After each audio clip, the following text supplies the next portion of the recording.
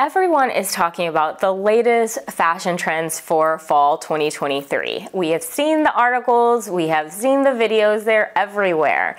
And the thing is some of them are very wearable, some of them are very fun, right? So we already have metallics in there, suiting, and of course the color red.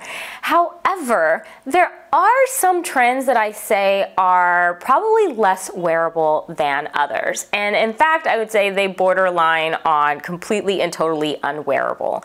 And those are the trends that actually fascinate me, because I think that fashion is something that we should all be able to enjoy.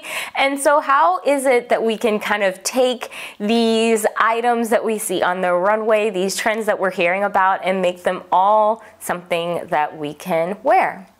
So in today's video, I'm going to be focusing on some of the more unwearable trends and how we can in fact make them wearable. First and foremost, pants under skirts. So this one I thought was probably the most unwearable because it adds bulk. So after giving this a bit of thought, I really decided that one of the best ways to go about this would be to use kind of a full body length bodysuit, jumpsuit, catsuit, however we want to call it. And then opt with like this blazer, as you see I have on here, and a matching skirt. Now this could very easily be a skirt suit, and that would be one way to do it, but I didn't have a suit in this color that was a skirt suit, so I just opted for a blazer and this cute little cashmere skirt. As you can see, you could pair this with heels, or you could do it with ankle boots. Either way, it is a really great way to kind of also be able to use, like if you've been wanting to like wear like one of these, cat suits, but didn't really know how to do it. This is one of the ways where you can do it. I will note also that you see, with my suit, it obviously has a pattern. You wouldn't have to do that with, your bodysuit. You could just do something in one solid color. This might be like the perfect kind of way to just add that bit of fashion into your wardrobe.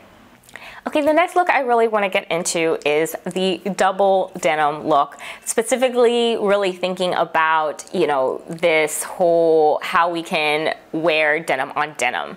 This trend has been around for more than one season. It is not new for fall, but I do think it's one of the ones that it seems wearable and it seems like it should be easy, but in actuality, I don't know, I feel like in practice when you start trying to put it together, you can start to feel a little bit weird, right? Like you can start, for me at least, I start to feel like I am in a Western. I feel like I'm a little cowgirl. And, being here in France, already they think all Americans are cowboys and cowgirls, so I just don't need that. A lot of the looks that I'm seeing on the runways and whatnot, they're very matchy-matchy. They're denim, same tone, or, same wash, that sort of thing. Instead, what I've opted to do with this is I wanted to do something a bit different. So as you see, I have kind of two different tones of denim, two different washes of denim, completely different washes. So first and foremost, I have on this cute little overall. It is a denim overall set. And then what I've done is I've put over on top of it a quilted denim jacket, right? So not only am I playing with different washes of denim, different colors of denim, but I'm also playing with kind of different textures. And this, I think, creates a lot of visual interest to the outfit. And then you can finish it off with either heels, or you could do, frankly, sneakers, or even you could do ankle boots. But either way, like, this is a way I found to kind of wear this trend in a way that it doesn't feel like it is, that I don't feel like I'm a cowboy or a cowgirl or in a Western movie. You could also alternatively do a cute denim dress. I personally don't have a denim dress that would work with something like this, but if you had, a strapless denim dress, or, a short sleeve denim dress, or even kind of, a tiny strap denim dress, I think that also would be something that is really sexy that would work with in an outfit basically like this. So this is kind of like the formula, and I think that also kind of the oversizedness of the jacket, and you're contrasting it with kind of the slimness of, you know, the overall look. I think that that's really kind of what helps it work. You could also, on the flip side, do a, you know, tighter jacket on top,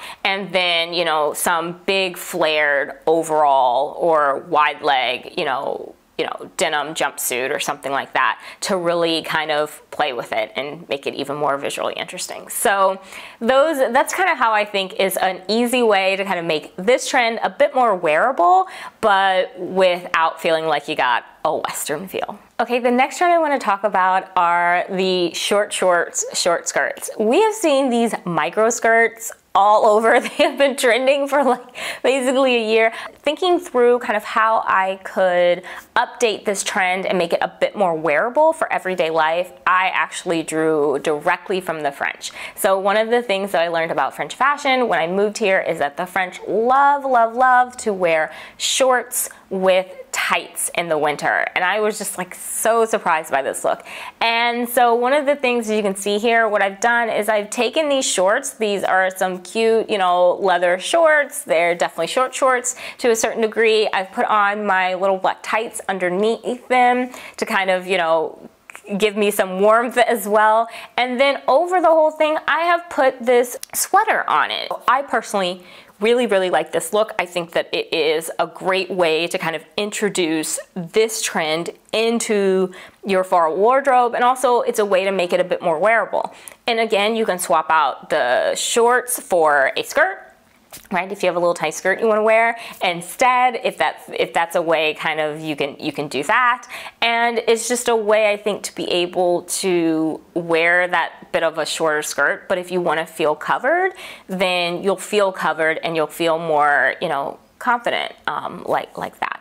Let's also talk about the blazers with the dramatic shoulders. We have seen these also all over the runway. I mean, Balmain actually though, I feel like has been doing this forever. So as you see, here's how I kind of decided one way to do it would be to use a slip dress. And I'm telling you, this is why I love slip dresses. I think they are one of the most versatile pieces you can add to your wardrobe because you really can wear them so many different ways. So with this particular outfit, you see I have just this plain black slip dress, and I've thrown one of these gigantic Balmain blazers over it with the huge shoulders, right? And boom, there you have it. There you have the look. You don't have to do much more. I've added on some heels as well because I think heels will kind of give me a little bit more height, which is essential for an outfit like this. You know, when you do have kind of one really big, very piece, it can become overpowering if you don't balance the outfit really well. So that's why I'm opting for the heels, because I think the heels